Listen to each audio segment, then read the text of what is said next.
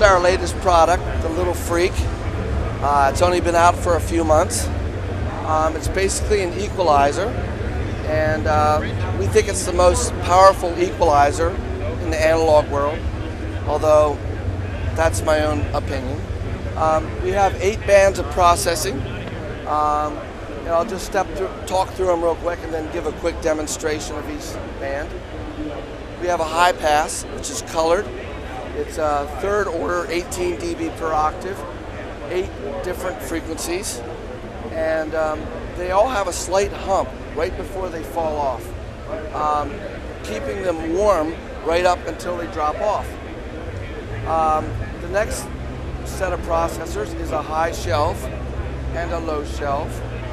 The high shelf is single order, very high performance and very smooth, with a cutoff about 4.5 kilohertz. Then we have 4 bands of fully parametric EQ. Very high performance. We give you 15 dB of boost and cut, and we give you overlapping bands, as well as a wide range of Q settings. Parametrics have been around for a while, so I'm not going to spend much time on them. And lastly, we have a dynamic section, which we call the de-ess section. And it can be used for de-essing, or it can also be used as a high frequency limiter, which we're very proud of. It's we think the first soft knee high frequency limiter. Very smooth.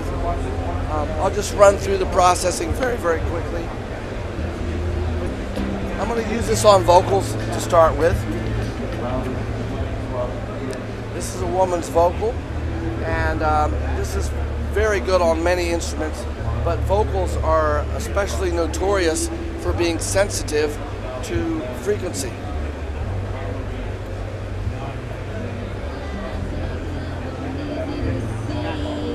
Every band has a bypass, and that makes it pretty easy to click in and out and compare, as well as a master bypass.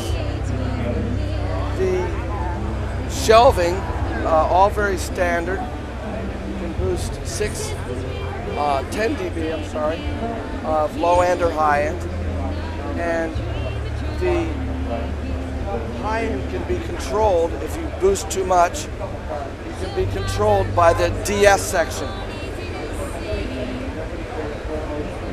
The de-ess section is a crossover type dynamic equalizer, and you can control the frequency of the crossover as well as a threshold. So I can take her S's out. If you can see the bar graph here, the bar graph is only responding on the S's and the fricatives, and it's not level sensitive. It compares the high frequencies to the low frequencies, and it doesn't care if the overall level is way down or way high. We think it's a pretty unusual feature. Makes it easy to adjust the chain before without affecting the threshold that you set up. And that's probably, I don't think you'll probably be able to hear very much over the system here. So let me move on to the next product.